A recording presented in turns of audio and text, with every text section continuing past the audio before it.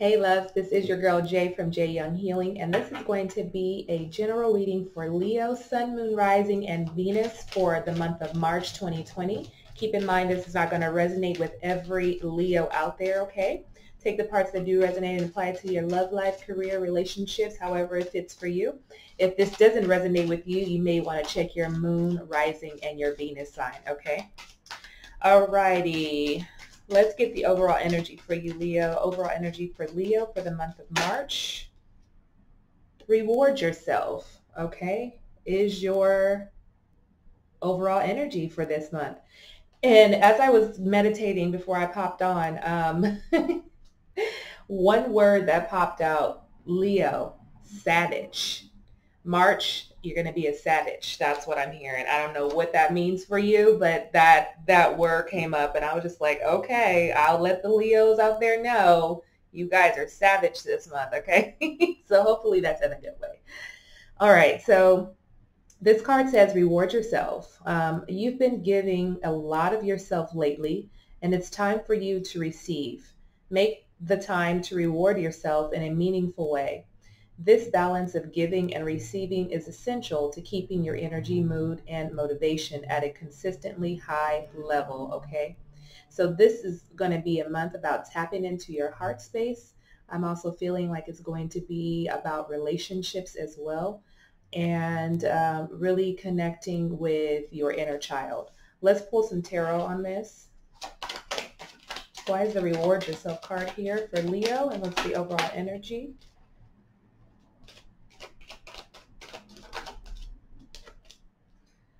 Okay, so I have the Ten of Pentacles, the Three of Wands, and the Two of Swords in reverse. Virgo, Taurus, Capricorn energy, your energy, Sagittarius or Aries. And then we have Gemini, Aquarius, and Libra energy on the board. And the center of that is your energy, Leo, where I feel like some of you are waiting for something. And I feel like this might be around family. This may involve family coming out of some decision-making process, or some of you are or have made a decision for your family. I don't know why I'm picking up travel too. This could be travel, thinking about a vacation, or relocating to a new place. This could be for work, but your focus is family right now. So, you know, rewarding yourself. Maybe for some of you, this could come in the form of getting the house of your dreams. Maybe some of you are, you know, contemplating purchasing a home right now, and you just want to splurge because you've worked so hard, and it's like, why the hell not? Can I just buy whatever I want to buy? So that could be on an option for you. I do feel like whatever you've been waiting for, you've made a clear decision about what you want to do. And with the Two of Swords here, and you're going to move forward with that energy. Let me just pull one more card from the top of the deck, Page of Pentacles. So there's definitely a new beginning that's occurring for you. Could be, you know, like an offer on the table, but you're at the beginning stages of something. So for some of you, if this is investing in some sort of, this could be investing in something. Maybe you're thinking about investing in a new business venture, building a partnership with somebody, working with someone as, you know, an investor, or maybe some of you are working with a bank to get a loan for, you know, for your dream home.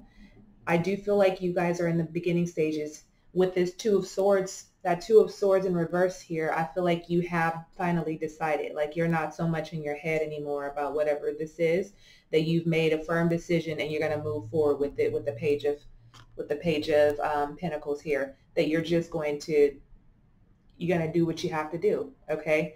So I feel like, again, this is an energy of you're going to like nurture yourself in a way, and you're just going to take the offer and take the leap of faith and actually do it. So this could be, you know, a phase that some of you are in right now. This could have been your most recent past, or these could be energies that are coming up for you.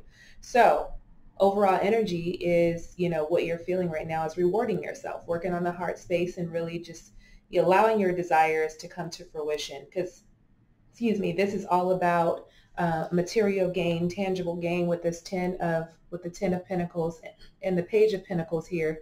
Look how the 10 moves into the page. So this is for momentum for you, Leo, when it comes to rewarding yourself. There is a new beginning, and you're smack dead in it, okay? All right, I'm sorry, let me adjust this. All right. Let's get some advice for you, Leo. What's the advice for Leo for March 2020? Advice for Leo, please. Sun, Moon, Rising, and Venus.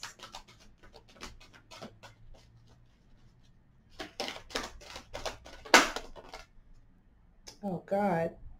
Both of these wanted to come out. Well, I guess Spirit wants you to hear both of these messages. This could be part of why you're savage this month. Okay, so the pleasure card. The pleasure card is coming out for you, as well as the physical health card. Those are two very important things to focus on this month, and it's your advice to focus on. So the pleasure card is about enjoyment, beauty, sensuality, indulgence. And the physical health card is about vitality, strength, body image, and balance. And I really feel like these are connecting to the earthly chakras, okay, your first and your second chakra, the root and the sacral. There's an energy of integrating the two to find balance. So for some of you, physical health, the body image, maybe this could just mean like, working out or rewarding yourself, tapping into the inner child that resides within you. Working on your heart space is going to allow you to feel more at home in your body, make you feel more vulnerable. Not make you feel more vulnerable, but I just lost my train of thought on that, but I'm gonna go to the next word, which is vitality. So focusing on that, getting your energy up for some of you. But I feel like this physical health energy is kind of like, I feel like it's also a sexual energy too. That's kind of what I'm getting from the card as I'm looking at this, and it's like it reminds me of the red light. We all know the red light district, but the red light district and nude women. So I do feel like there's an energy of allowing yourself to expose yourself and to be free and to feel confident and comfortable in your body and to enjoy that you're beautiful, whatever you look like, whatever shape you are, whatever size you are, knowing that you deserve love, you deserve the compliments, you deserve to have whatever it is that you desire, and you shouldn't allow your image to play a role in your confidence, I guess, if that makes sense, so to speak. So I'm kind of feeling that energy. There's a balance between you trying to balance your being in this earth and what you're feeling in your body, and how your body is connected to your spiritual self. So it's really about a balance this month for you. Let's pull some tarot so we can get a little bit clearer on that. What messages do we have for Leo in regards to these cards? The pleasure and physical health card.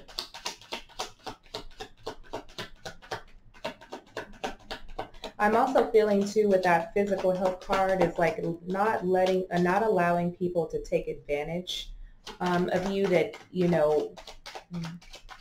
no means no, and you don't have to feel obligated to do things that you don't want to do or you feel uncomfortable doing.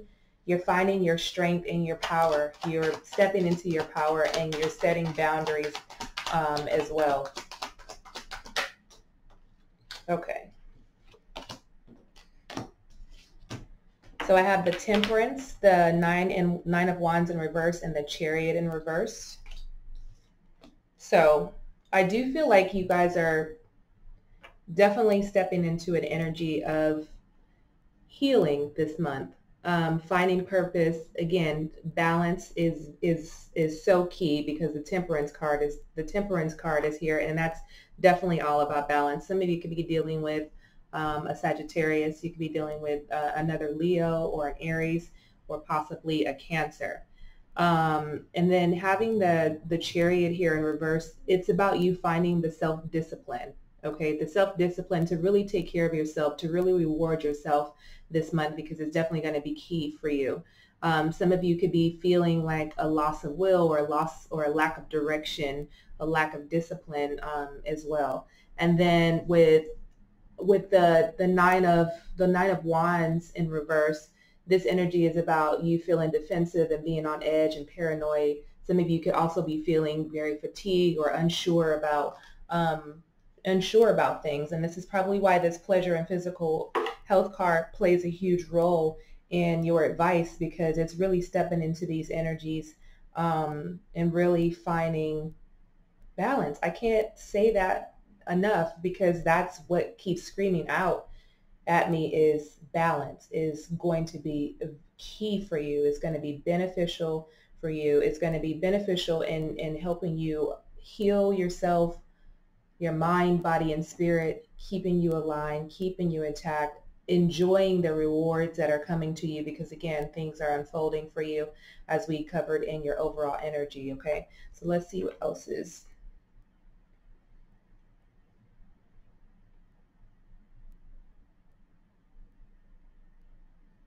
I'm also picking up an energy of spirit is saying, stop putting yourself down. And maybe this pertains to some of you when it comes to the body image, but you're really needing to step into an energy of like just enjoying life. What are you feeling? What do you want? What do you desire? How do you want to feel? Um, what do you what do you see yourself as? Who do you see yourself as? Like, asking yourself these questions this month is really going to help you. Is really going to help you heal, because that's what it's about this month. This month is balancing, healing, and rewarding yourself, and that all comes with you tuning in to your spiritual self, your conscious self. Let me pull one more card. The Ace of Cups. Definitely new energy coming in. This could be a new relationship. This can be new love. And I feel like, if this came out in reverse, this will be about self-love, but I do still feel like this is an energy of self-love this month. You stepping into that energy. You letting go of what you thought was, or letting go of old patterns and negativity, and allowing yourself to really step into your purpose and your truth, and getting the rest you need, closing out whatever cycles you need to close out, on a mental level, on a level from just on a mental and spiritual level, just closing that out, and stepping into this overwhelming love for self with this Ace of Cups here. Okay, so I feel like this reading is very general right now because I feel like it's just really focused on balance and you finding beauty and vitality. So you're, finding the energy. And what it makes sense, because the vitality card and then the nine of wands here saying this is an energy of you being exhausted, but you're trying to find that. It's almost like some of you are trying to find yourself now. You're like just in a new phase.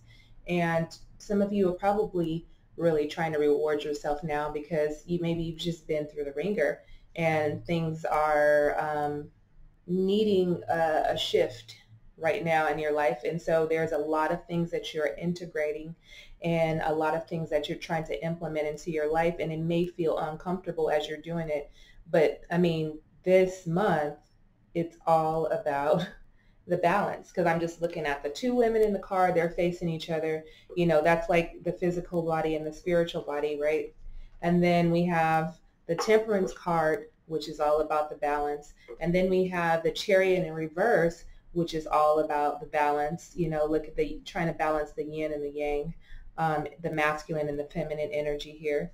And then you have the Ace of Cups, how it looks like it's the waters are almost even on both sides, but it's almost like you're walking through a new entryway of emotion. Okay, so I feel like there's a lot of exploration on the table for you this month, Leo. I don't know exactly, again, how this pertains to you when it comes to you being savage, but That's just what I heard. You can use that however you want to use that. Let's move into the outcome for you. What's the outcome?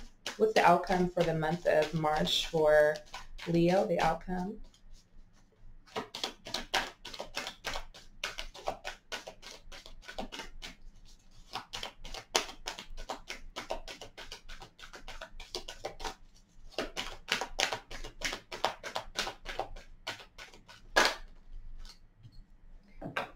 Prosperity lies ahead. Some of you could be dealing with a Taurus.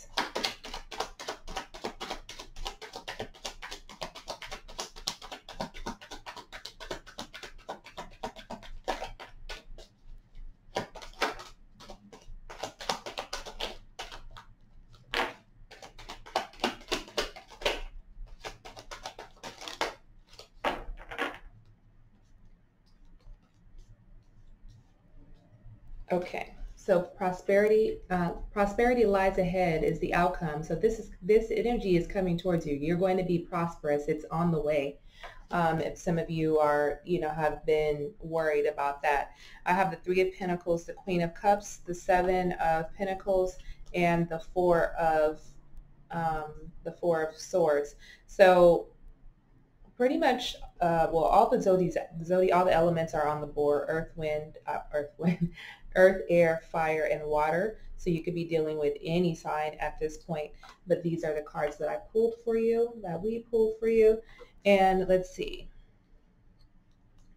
So with this prosperity lies ahead, there is an opportunity for you to collaborate with someone. And again, this could pertain to you trying to get a loan for a home. You may be working with an investor, maybe starting a new business with someone, collaborating, starting a partnership with someone. And I feel like this could be a good balance for you, because you're learning to balance, right? Your advice is about balancing this month. So I do feel you get to the point where you feel an emotional stability, and there's some seeds that you've planted, some things that you've been working on, and there's something that's going to be opening up for you. And it may be something that you have to think about, kind of rest on, and take your time. Definitely take your time if you need to, because you definitely have options with this Seven of Pentacles, with the Seven of Cups here. And then this is a lot of thinking you're going to have to do. So as you're going through this healing process, there's going to be a lot of reevaluating things, contemplating. Also, you trying to rejuvenate your energy, because you come out of a phase of exhaustion, right? Because you're trying to balance things in your world, and that takes a lot of energy. And your healing, that takes a lot of energy. This healing process is not an easy process. So there's a lot of things to evaluate. There's a lot of things to reevaluate, to reconnect to. But I do feel like there is something, an opportunity that you're going to be a little bit of, you're going to find a little resistance in accepting it. But let me look at the bottom of the deck. The Strength card is like an energy of stepping into it. Just step into it without fear, okay? Because I do feel like it's something that you're going to be creating that's going to bring prosperity to you in this month or the coming months, okay? So that prosperity lies ahead. So if you're working with someone, or this opportunity is on the table for you to collaborate with someone, or again, like I said, get that home, working with, there's another party involved in this. This can bring some rewards to you, but it's going to take you to be able to sit back, think about this, get all your ducks in a row, write about this, write out the pros and cons of how this is going to benefit you and your family, and then you can move forward, because there are going to be options on the table. And I do feel like you're going to get to the point where you're going to feel like you're going to step into that with courage, because again, the Strength card, it's the last card I pulled, is your card. So don't fear it. That's your energy. You're going to step right into it whenever you decide. But think about it. Don't just jump right in, whatever this is. But it's definitely going to bring you some prosperity, which means some financial abundance for you. Okay, Leo? Well, that's all I have for you guys. Hope you enjoyed this reading. Give it a thumbs up and subscribe if you have yet to do so. Hit that notification bell, and I'll chat with you guys soon. Bye, Leo.